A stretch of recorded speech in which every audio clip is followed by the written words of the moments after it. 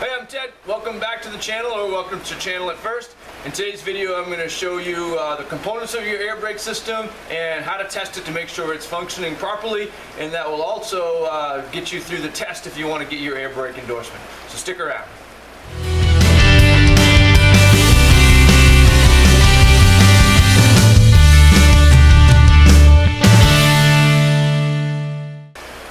Okay, so a lot of these school buses come with air brakes. You have to check state to state whether or not your state requires an air brake endorsement for your RVs. It varies.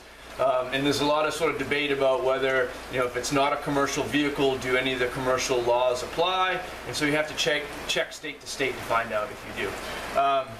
Quick disclaimer, I'm not a mechanic. I can't go into the great details of how the little components of the air brake systems work. But I do have a CDL with an air brake endorsement, so I've passed the test at least once. And so I'm going to show you later on in the video kind of the steps to going about that. Okay, so the components of your air brake system, actually pretty close in many ways to a conventional hydraulic system that you have in a regular car. So you have your service brake pedal, basically your brake pedal. You also have your parking brake lever, which all vehicles will have, whether or not they're air brakes or not.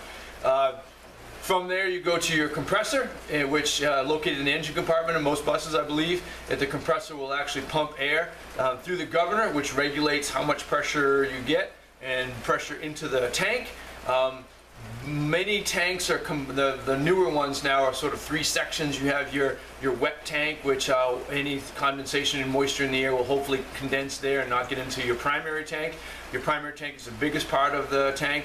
It holds enough air for about 8 to 10 breakings, they say, and then you have a secondary tank as sort of a backup emergency. Those tanks also have drains. The older models, you'd have to drain them manually. Most of the newer ones sort of automatically take their water out. I do go through mine every couple weeks and just sort of turn the cocks on them and open them up just to be sure. From the air tanks, you have air lines that will deliver air to the brake chambers. And in the brake chambers, you have springs which operate your emergency parking and the parking brakes. We'll talk a little bit about that later on. Also, you have just the normal service brakes, where you really push the pedal, release air, push the drums up, push the pads up against the drums, and slow and stop your vehicle, and if all goes according to plan. Operating air brakes is really pretty much the same thing as operating normal brakes. I would say that when you do the CDL license, they'll tell you that because heat is a big destroyer of brakes, or kind of make them ineffective. So one thing, especially driving a heavy vehicle, if you're going downhill, rather than constantly putting your foot on the brake, you're supposed to push that brake pedal down pretty firmly. Try to get your speed to 5 miles an hour below where you want it to be. Then take your foot off the brake and you'll gradually pick up speed a little bit again. That will give your brakes a chance to cool. Then depress and then repeat that as you need to. If you're on a steep grade, you want to consider shifting to a lower gear, and that will help use the engine to brake the vehicle as well, so you don't destroy those brakes with heat. Okay, before you operate your vehicle with air brakes, it's a good idea to check them to make sure they're working. And then this is sort of the check too you get tested on if you go take your air brake endorsement test, for your CDL. So the first thing, I've already chalked the wheels. It's pouring rain out there, so I'm not going to go out there and show you that. But we're going to start up the vehicle first.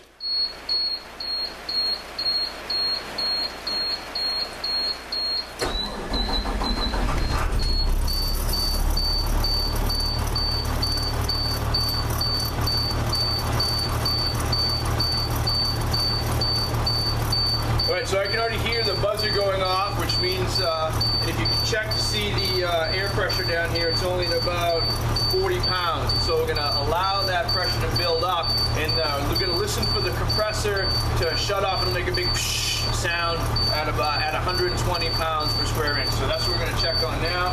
Sometimes you can kind of rev the engine up a little bit to help it, like 1500 RPMs. Some buses have two different dials, two different gauges for the different tanks, for your primary tank and your secondary tank. My bus has got actually two needles on the same gauge.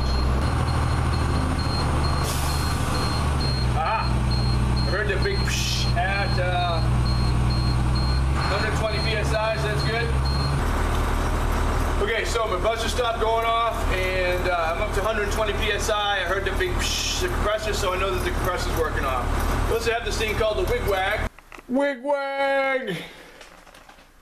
And that's a mechanical backup system for your gauges, so that this will pop up when you're at appropriate air pressure, and it will drop down when you don't have enough pressure.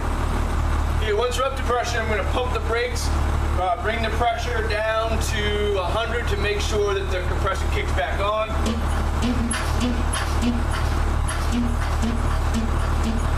Pump, pump, pump.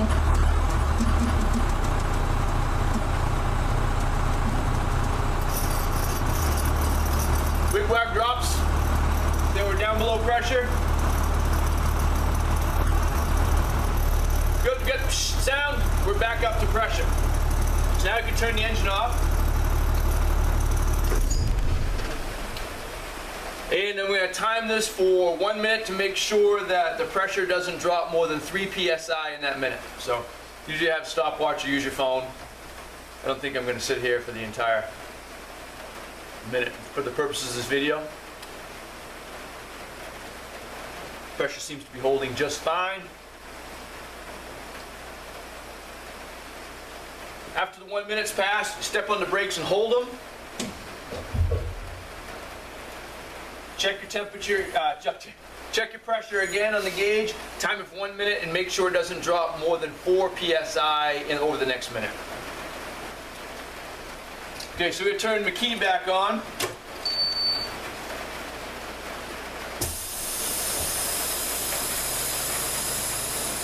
And release the parking brake. So now we're going to pump the pedal again, get the pressure down to make sure that the buzzer goes off at 60 PSI.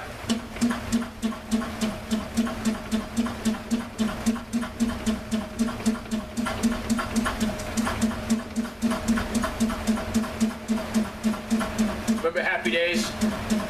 Remember that episode where Potsy's trying to learn the blood system and he has to sing the song, pump up your blood.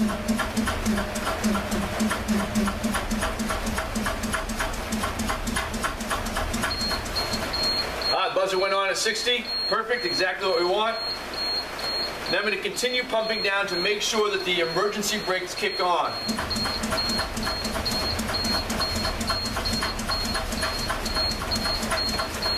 Should happen somewhere between 40 and 60 PSI.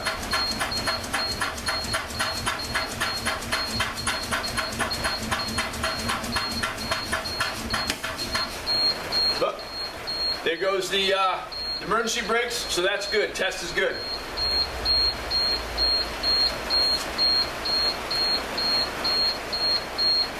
I'm going to restart the engine.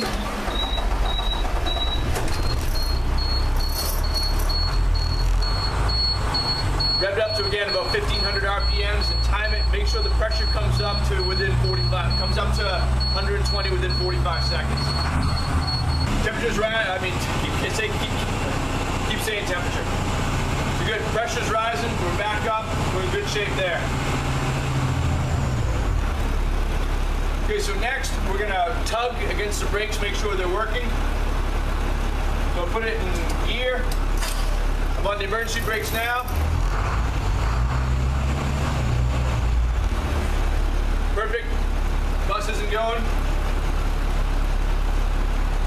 Release the parking brake. And we accelerate to 5 miles an hour and then apply the brakes again. My truck's parked right in front of me, so I'm not actually going to do that at this time. But yeah, just accelerate 5 miles an hour, put the brakes on, and make sure the bus doesn't pull from side to side. Okay, that's how you test your air brake system.